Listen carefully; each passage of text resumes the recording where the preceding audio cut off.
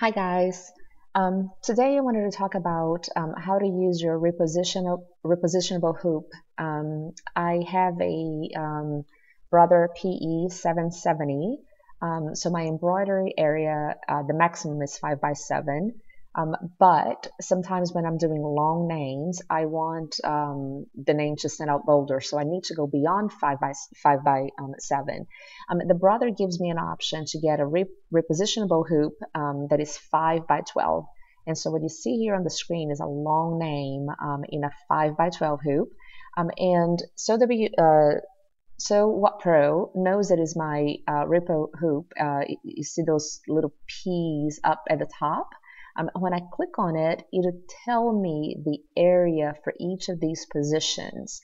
And if you were to save this file, it'll break it up for you. You see how each letter is a separate color stop. So this is probably the most straightforward to do to use your repositionable hoop is if you have all different color stops.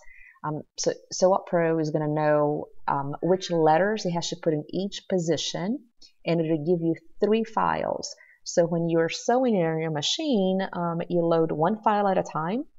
The 5 by 12 hoop has 3 positions, and so I can attach it to my machine in these 3 different positions. And so I would load the first file, put the hoop in the first position, stitch whatever is in there, load the second file, second position, and until it finishes.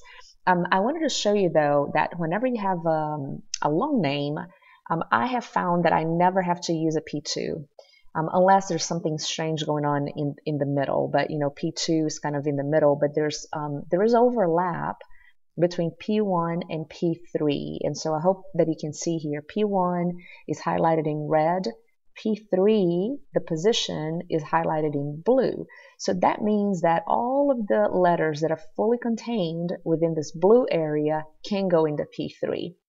If I were to save this right now, SewWhatPro tends to use all 3 positions, and I'm lazy and I just want to save myself the trouble or having to position my hoop again and stop again. So what I do is I am hitting Control and selecting, I think that actually I ended up putting the C here. So first, I'm going to move the C up. So Shift and go all the way to the top. And so now the C is my first position, and then A and R. I'm going to open my palette, my color palette, and I'm going to change it to a different color. Any color, it doesn't matter, green. And then now I have CAR, which I know fit in my number 1 position, and I have OLINE that I know fit in my 3 position. So what I do, I go to Edit, Join Threads, join all adjacent threads of the same color. So I think you see where this is going. SewWhatPro now, instead of having all the separate letters, views this as 2 separate designs.